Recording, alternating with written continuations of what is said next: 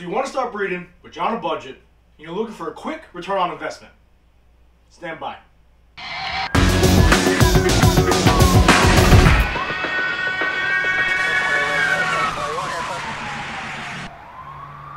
What's going on YouTube? It's your favorite Uber Eats driver, Baker from Blue Eye Morphs. New to the channel, give me a thumbs up, hit the notification bell, please subscribe. We're growing, we're like 1340. Big thank you to Billy and also over at Mutation Creation for the shout out this week. I was blown away that they even picked my channel. I greatly appreciate it, guys. And no, I don't have one of your stickers, but I will get one shortly. I'm trying to get some t-shirts made up before I send you out a package.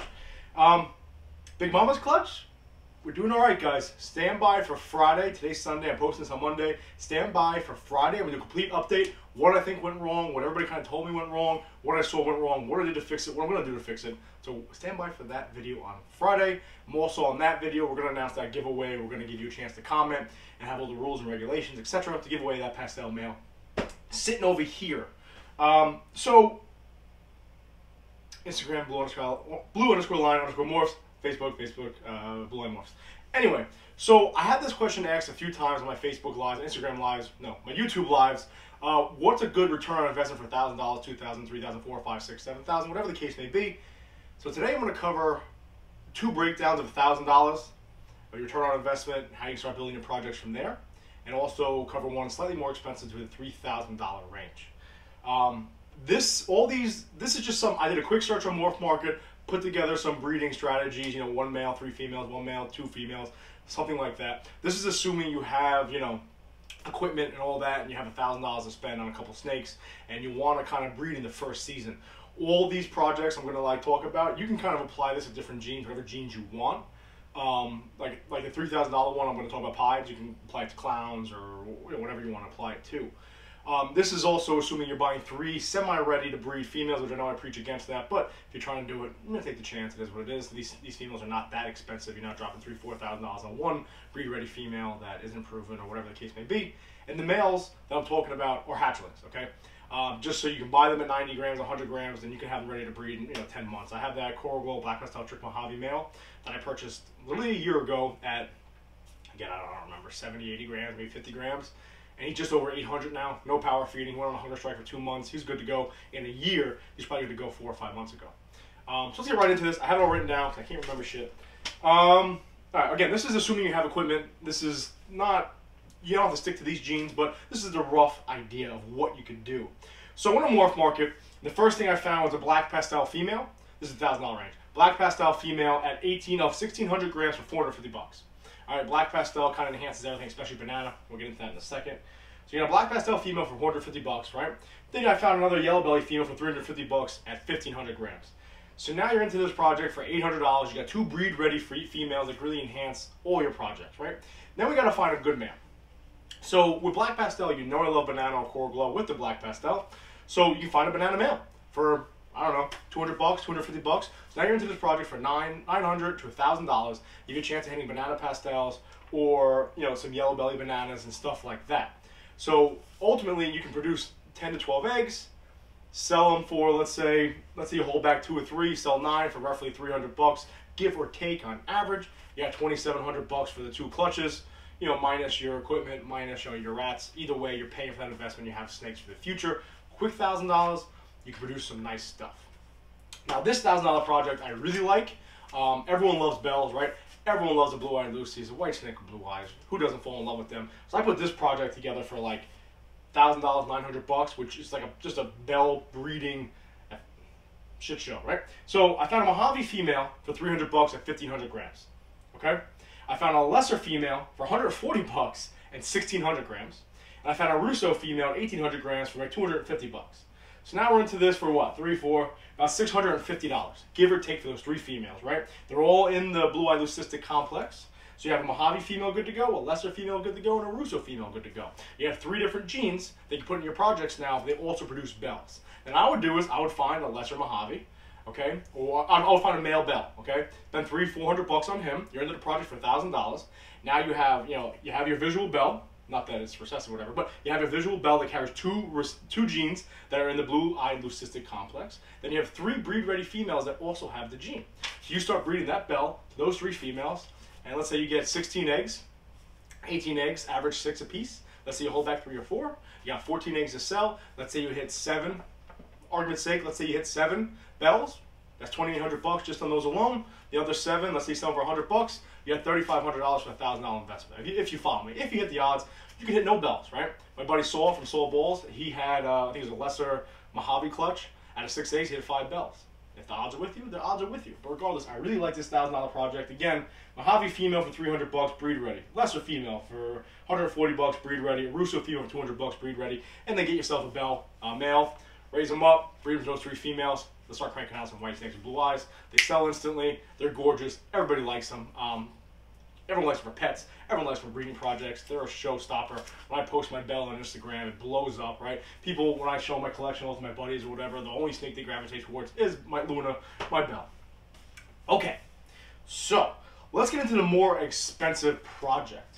And now I did this I broke this project down for pieds because I like pied. Recessive genes seem to hold their value, and they also sell. So you can probably apply this to clown. You can probably apply this to any other recessive gene or just more expensive snakes in general if you're trying to make some nice... this is more like a het project, okay? That's how I designed this. Again, quick search on Morph Market. This is what I came up with. So in a pied project with $3 grand to spend, I found a pastel leopard calico female het pied for $1,400, and she is 1,500 grams. She's your most expensive female. And the reason why I chose her, you got 3 genes in there on top of your pieds. So I was talking to my buddy Mike Porter. I'll try to put together my puzzle projects. And I had spoken about this before, guys, where I said, you know what, I'm going to buy a couple visual puzzles. But unfortunately, the only thing that's visual was like a pastel puzzle or a calico puzzle. These 1 codom visual puzzles, females. He said, why don't you buy hets? I know you're against hets and you want you want 100% success rate with your clutches when it comes to visuals. But if you buy hets, you can stack genes on top of them. Sweat. You can stack genes on top of it. That's why I chose this 1 female. So you got 3 genes on top of the het pie. You got pastel, leopard, calico. Yes, she's $1,400, but she takes up half your budget, but she's well worth it with those 3 genes. Then I found 2 more just normal het pied females. They're both about 1,800 grams to 2,100. One was 1,850, one was like 2,170 grams, and they were both about $400 to $450. So now we're in this project for roughly $2,200 to $2,300. Okay, you got 3 females, but you have 3 codons on top of the pied so far. Now, what I also found is from Justin. He has what the hell is it? An Enchi yellow belly pied visual male for $900. This will put you slightly over $3,000, but because you have that visual, you increase your chances of producing pieds from the other ones. So if you break down the breeding strategy for that, first and foremost, in your pied project for roughly $3,000, now you got pastel, leopard, calico, yellow belly, and enchi. So you got 5 codons on top of your pied projects instead of producing normal pieds. Listen, you can hit no pieds in these projects, right? Especially those normal pied girls. You can produce just all normal pieds or no pieds. I get that. But you're increasing your odds of producing some more expensive snakes, some snakes that are more visually appealing and can sell for more money. And, you know, you're just making your projects better, right? You don't want to sit there and produce the same stuff every year. That's the whole point of this, right? You make a little money on the side, but you like to produce things and work on projects later on. So you're introducing 5 codons into your pied project. So let's say with that pastel leopard calico het pied female, you made it with that pastel, leopard, the yellow belly enchi pied male. Let's say the odds are in your favor, you hit that pastel leopard enchi yellow belly calico snake, right? I don't know what that pod would look like, but it'll probably be phenomenal. And right there alone, if you hit that, you're paying for your entire investment. Okay, that snake will probably be worth $2,000 to $3,000. That $3 grand you spent on all 4 of those snakes, boom, paid for. See you around. Thanks for showing up. Let's say you hit it twice, you doubled your money. Let's say you take that yellow belly enchi pied male, you hit it with those 2 normal pieds. Let's say you hit a couple enchi yellow belly pieds, whatever the case may be. Boom, paid for. So realistically, guys, when you start putting these projects together, the more expensive or the more money you spend on like the whole budget of the project is the quicker you have that return on investment. So if you only have $1,000 to spend, listen, slow growth, it is what it is. Not a big deal as long as you're cranking them out, as long as you're moving, you're making stuff you like, and you're making it for the benefit of the animal and the hobby. Not a big deal. But if you start spending a little more money in the $2,000, $3,000, $4,000 range, you can start stacking some codons on top of some recessives if you pay for the hets, and you'll be good to go. Like for example, my puzzle project, right? I'm in my puzzle project right now for $3,300 for the 2 het females, but I have Orange Dream, Pastel, Lesser, Spider, and Yellow Belly all on top of my het puzzle girls. So I'm probably going to get another head puzzle girl with another couple codons on top of it, then get a visual male, right? So we're taking that pie project I just talked about, just explained to you guys, and I'm kind of multiplying it by, $5,000 or $6,000 budget or project, but you're going to have 5 or 6 codons on top of the puzzle, just like you'll have 5 or 6 codons on top of the pie project I just explained. I really like that pie project. So those are some examples, guys, of how you can put together some projects on a budget. Those are all to kind of be breed ready in your first season, right? You're buying the breed ready females, and then you can grow that male up really quickly and breed them back to them, okay? Especially with that $3,000 project, you have 5 codons mixed in there. And if you reproduce just a female visual, like you have that leopard, the hell was she? Leopard, pastel, calico, het pie female, just if you hit that alone, you're going to probably pay for her, or if not the whole entire project in itself. Then you're really kickstarting your project, really kickstarting your collection. You start some holdbacks, you start to make a little money, pay for your investment. So at least bare minimum, you're breaking even with your hobby, you're loving what you're doing, but it doesn't cost you anything in your pocket, right? If you make a little surplus, cool, awesome, way to go. Yeah, those are some ways to build some easy projects, guys. If you like a video like this, let me know. I'll break down exactly how I'm building like my clown projects, my clown pie projects, what my plan is, what my investment is so far. Let me know if you want to see that video. Comment down below. Comment down below if you have any other suggestions on how to build some good return on investment. Now, I know it's all like faux pas or it's cliche, whatever the case may be, where it's like, don't talk about money. Don't talk about money when it comes to ball pythons. How dare you try to make money? If that's the case, hey, no problem. Breed your ball pythons, give them away, don't sell them, right? With that being said, we all kind of want to pay for our projects. We all kind of want to pay for the hobby, at least break even, right? Make a little money on the side, a little drinking money, whatever the case may be. Don't be ashamed of that. But at least with this, with the budgets, you kick it off, you start making money, you start making snakes, so eventually you can just put it back in your projects, right? That's essentially what happens to us all. We make money, put it back into the snakes.